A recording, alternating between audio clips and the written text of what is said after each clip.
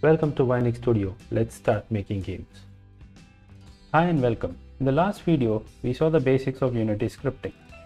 In this video, we are going to learn about Unity colliders. Colliders is a very important topic in game development. Most of the interaction between game objects is through collisions. In Unity, collision is detected between a physics and a non-physics object or between two physics objects. So what I mean by physics object is the object responds to physics laws. Now let's get into how Unity detects collision. Now we have a cube in our scene. This cube has a box collider connected to it. Now without a collider, collision detection will not happen in Unity. So if you don't have a collider component in your game object, you can go ahead and click on add component and search for collider.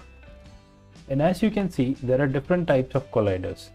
Now these colliders depend on the shape and what type of game you're making. If you're making a 2D game, then you have to connect a 2D collider to it.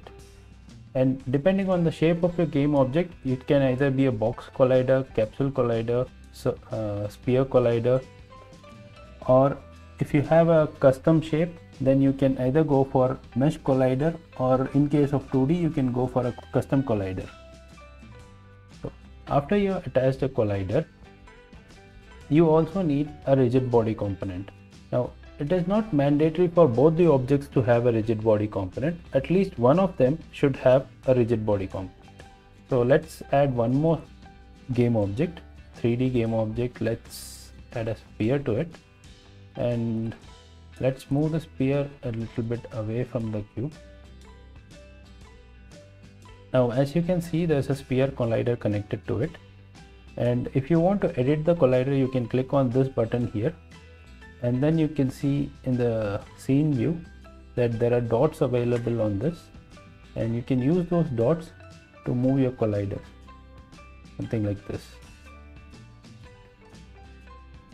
So once you set your collider size and shape, now you need to add a rigid body component.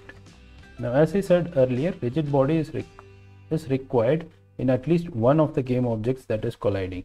If both the game objects do not have a rigid body, then the collision will not be detected. To understand it better, Unity has a collision matrix. Now this is Unity's basic collision matrix. As you can see, a rigid body collider will basically collide with all three types of colliders. A static collider is something that does not react to physics and is considered as a static object like walls. Rigid body is something that obeys the laws of physics. We'll go into kinematic rigid body a little later. So as of now, you should understand without a rigid body, collision will not be detected. So now I have a sphere with a rigid body collider, that is a rigid body attached to it and a sphere collider attached to it. Rigid body will obey all the laws of physics. So if use gravity is checked, so as soon as you play the game, gravity should act on the sphere. So when you play the game, gravity acts on the sphere, and as you can see, the sphere pushes the cube away and falls down. So this was a basic collision. Now if I set my sphere to is kinematic, then it will not obey the laws of physics.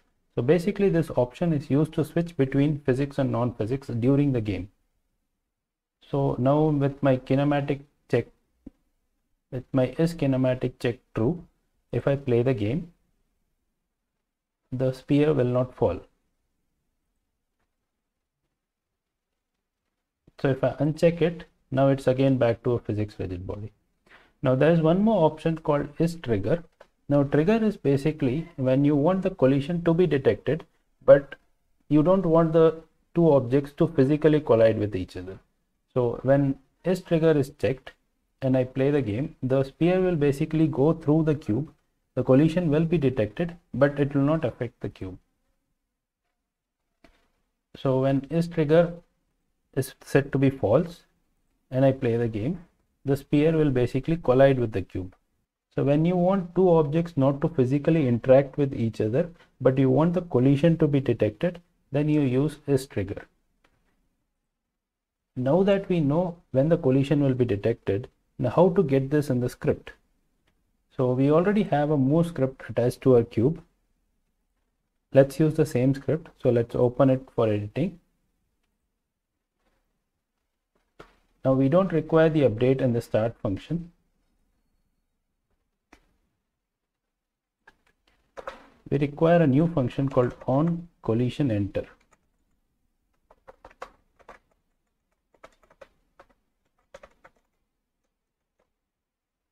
Now it returns nothing, so let's void OnCollisionEnter.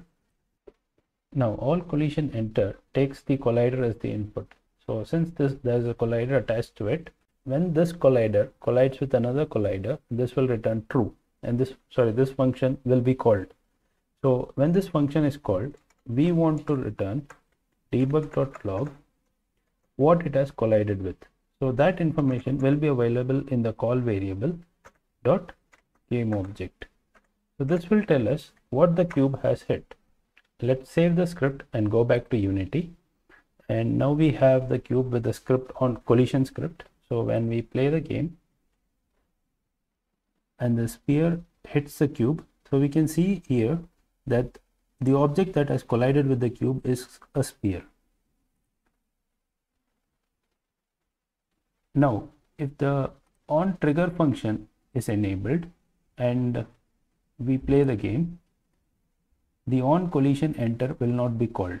That's because if your collider is set as a trigger, then you have to use OnTriggerEnter.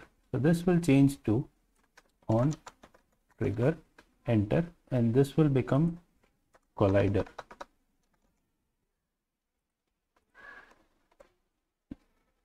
So now if we save the script and play the game, the sphere will go through the cube, but you'll also know what object has hit the cube.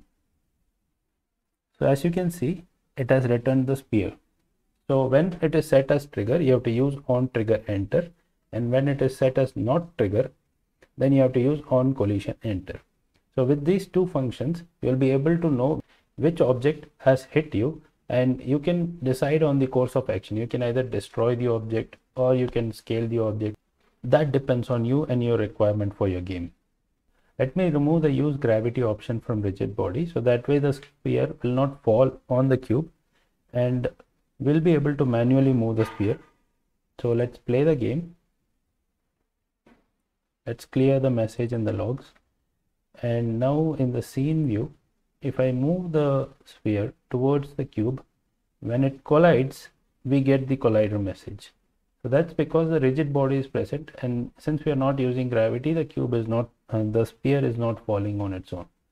So now let's stop the game and remove the rigid body from the sphere.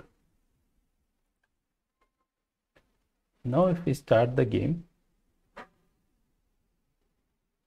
and move the sphere manually and collide it with the cube, none of the function is called. That's because there is no rigid body present in the game.